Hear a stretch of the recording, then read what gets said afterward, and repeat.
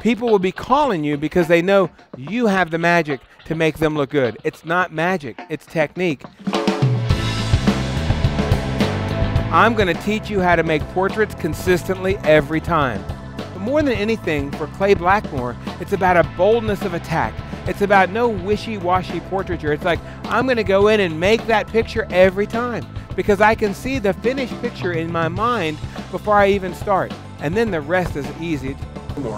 Look at the loop shadow, see it? Right there.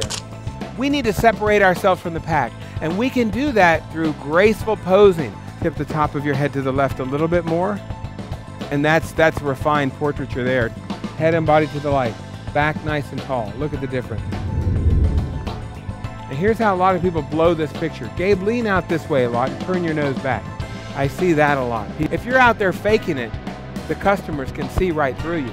When you go out with that boldness of attack and that real warm, genuine smile and that passion, that's really what we're talking about here, is a passion to do it right. Guys, this is where the rubber meets the road. This is where portraiture happens. Let me show you the lighting pattern. Do you see the little loop shadow right here under the nose right there? That's what I'm looking for.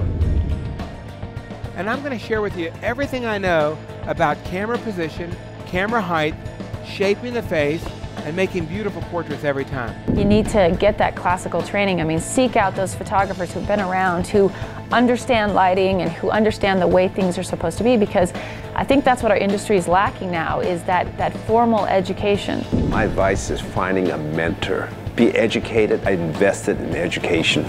I had a lot of great teachers.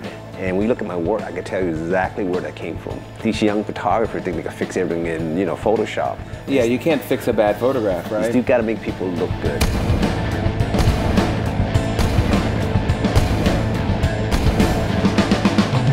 We're going to have templates in our mind, and we're going to see that finished picture in our mind, and we're going to walk in and take the picture.